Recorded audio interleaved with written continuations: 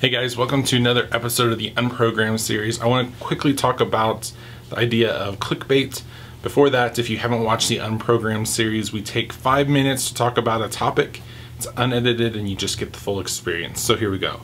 The idea for me as far as talking about clickbait, it's really annoying as a consumer, but also as a blogger myself, and knowing that other people are out there doing that. For instance, we just had WWDC. And so I read a Christian tech blog that I follow pretty consistently, though new to the process for them.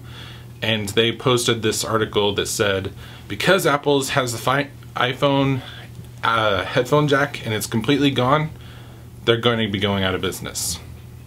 Okay, that seems a little extreme. You've never really covered Apple in the past. You don't seem to have an inside scoop. Let me see what's going on with this. They cite one source in this process that says the exact same thing from just a general tech perspective. The general tech perspective doesn't give much except for an opinion piece. It's an op-ed. And within that, they don't identify possible financial impact. They don't talk about the research that Apple has done that this would be something that would be beneficial. They don't talk about the fact that they've been working on this design for however long it's been, or the capital that Apple has, or the fact that it wants to invest in a future that is going to continue to grow. Now, is Apple doing an iteration process with its phones? From the past, absolutely. We can see that clear as day, but trying to predict the future and trying to have these type of articles in and of itself is really difficult to predict. And then this guy is taking the op-ed piece and making it fact, along with not even citing the original sources, and then he gives an article title where it's basically saying this some flamboyant thing that he really doesn't even justify within the article. So if you are one of those people that loves to read articles and loves to try to get the honest and latest tech news on different things, be careful what you're reading, because when you see something like that and you already have a bias of Apple's terrible or Apple's amazing, you're going to go into it emotional. You're going to go into it in this manner that, okay, maybe they know what they're talking about, and you give up a little bit of credence in that process because it's this little hot button issue that you're really working on. Be careful with that process. Use your mind and try to really figure out, why is it that this person's doing this thing? Why is it they say that kind of a response?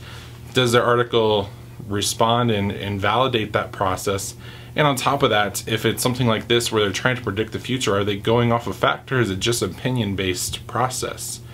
Be careful with that. And if you're a blogger that does this, just stop, because you're not helping yourself. And in fact, what's happening is I've had to remove this person from my RSS feed. I'll still follow them on Twitter, but I'm probably not going to click through as much. And so because of that one title and showing your article process, I've never really had a situation where he's gone in and tried to discover the truth for himself. It's a lot of, well, this person said this and I agree with them, and this person said this and I agree with them.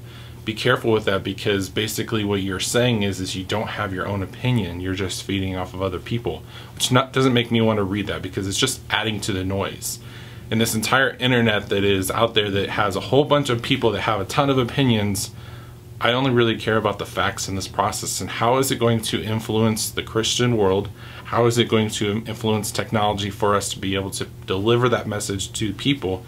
And if it's just a simple op-ed piece, I can get that from someone that's actually been to WWDC. That would be a great reason for someone that's actually interviewed many of the people in the Apple staff. If you have none of that, you're basically trying to blog, to use a biblical iteration, trying to blog from sand as opposed to a solid foundation. Be careful with what you guys write out there. So if you're a reader, what do you guys think? Is this too over the top? If you're a blogger out there, am I being too picky in this process? I already know what Eric Dye would say on this, is to write to the best of your ability and to do it with honesty and integrity in this process. I 100% support him in that. In fact, that's why I signed on with Church Mag, is because he's not going to let you pull that stuff. So if you are a blogger out there, don't pull that stuff. And if you are a reader, be a smart consumer in that process. Love to hear what you guys have to say. Tell me down below with what you guys think, and I will catch you guys next time.